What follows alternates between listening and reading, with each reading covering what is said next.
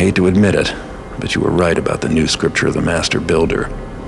Karras is up to something, and that book is his master plan. It's too bad he's gone into hiding, or I'd make him eat his words. Karras is fanatical by nature, but now I fear his ambition as well. Please help me. You say he's giving these servants as gifts? Yes, and they must be connected somehow to the scripture.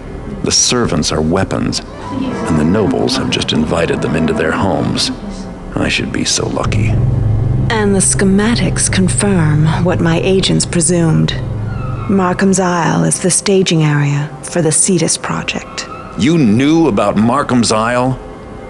Do you know what it took to get into that office? I don't appreciate you wasting my time. You are arrogant, Garrett. Yet, you underestimate your own importance to the cause. Your actions have been invaluable. Do we know what the Cetus project is? The schematics are too technical to decipher, but the name they reference, Brother Cavador, is the best lead we've had in months. Then we need him. I'm sure you'd love to ask a high-ranking mechanist a few questions. I'll go see if I can't convince Cavador to come back with me. There is much we could learn from him. Lotus, my agent on Markhams Isle, may have information on Cavador.